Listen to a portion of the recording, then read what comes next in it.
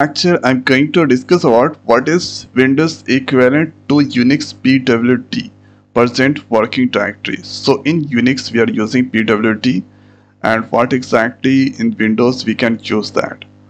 So here this you can see this is Unix or Ubuntu operating system. If I write PWD, so it's working, and currently this is now on the root.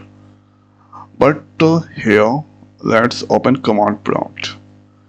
So this place we can achieve here PWD with the help of echo, and after that %cd %. Now if you press enter, then you can see here percent working directory is now C user ARZAN,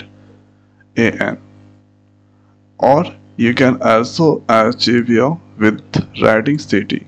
So cd also give here this location. Suppose if I change the location, cd desktop. Now if I write echo, then % working directory is now on this desktop.